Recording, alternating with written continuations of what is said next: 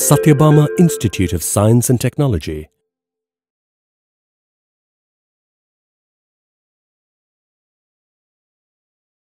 Hello everyone, wish you all a great day. From Dr.A.Viji Amutha, Professor, Department of Computer Science and Engineering, Sathyabama Institute of Science and Technology, Chennai. As mentioned in the previous seminar, I am here to deliver a lecture on Industrial IoT and its applications. What is this Industrial IoT? It refers to interconnected sensors, actuators, controllers, and other devices which are interconnected in an industrial setting. So these sensor networks continuously send data to an IoT gateway, and this gateway in turn receives and transmits the data to the cloud application server for further processing and data analysis. Now let us speak at the industrial applications of IoT. So the first one is industrial automation. So industrial IoT finds its great application in industrial automation. Automation of machines and tools enables companies to operate in a perfect and efficient way. Sophisticated software tools monitor and make improvements for the next process iterations. Accuracy of process stages are improved at a greater level. Automation tools are used with intelligent sensor networks.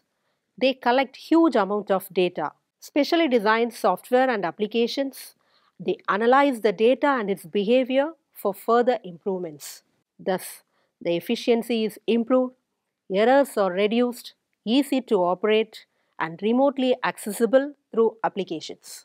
Machines can operate at harsh environments where humans can't.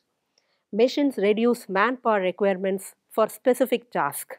Another interesting application of industrial IoT is building automation. Here, IoT is used to monitor and control the energy consumption, heating, lighting, fire protection, and other systems for multiple locations from a central location.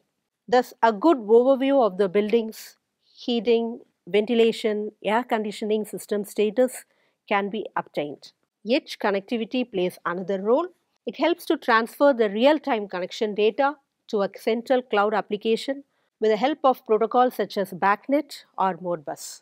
Thus, an API is provided to collect data at specific intervals, and these data can be transferred to our building automation system for central monitoring. The other applications are listed here.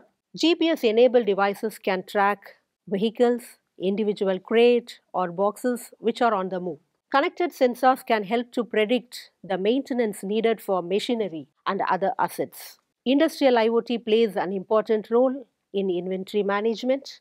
These devices bring increased visibility to supply chain and inventory for companies in the industrial sector. Remote monitoring control is another interesting application of industrial IoT.